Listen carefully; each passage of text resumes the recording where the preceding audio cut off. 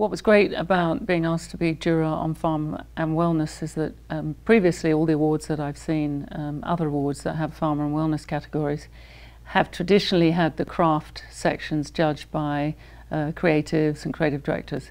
And LIA was determined this year to bring in experts to judge craft, so experts in the field of film and agency producers. So we had a team of 4 fantastic producers, all highly awarded. And the experience has been really interesting. And pharma is an area that we don't traditionally work in a lot. So understanding the complexities of pharma and the complexities of wellness and the difference has been really, really interesting. Pharma's, I was glad that they didn't put the 2 categories together. Some people put the pharma and wellness together. And it simply would be, it's very unfair because pharma has so many rules and regulations that actually to get outstanding work in that field is really difficult.